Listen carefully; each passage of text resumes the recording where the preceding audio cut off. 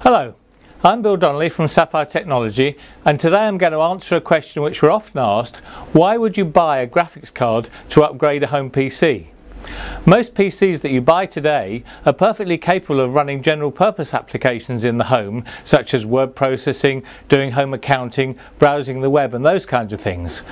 But as soon as you want to play a more demanding game or do something like home video editing, the graphics demand is much greater, and you can see a huge benefit from adding in a graphics card costing as little as £100. So even if you've never installed a graphics card before, it's actually quite easy, and we're going to demonstrate that in the second part of the video.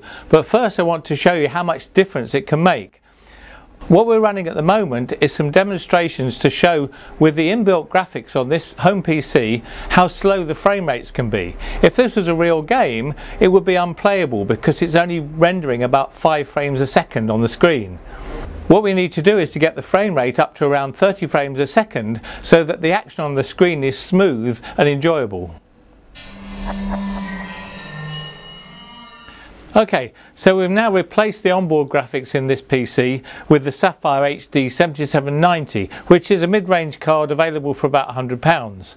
And you can see that when the demonstration running on the screen now is running well over 30 frames a second, which again, if it was a real game, would be smooth, playable and enjoyable.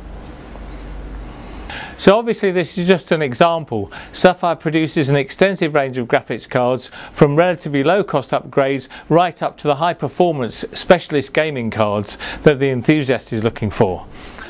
We're going to show you in a second part of the video how easy it is to install a graphics card, but if you're not confident to do that, just pop into your local PC repairer or PC store and I'm sure they'll be happy to help you. My name's Bill Donnelly, thank you for watching.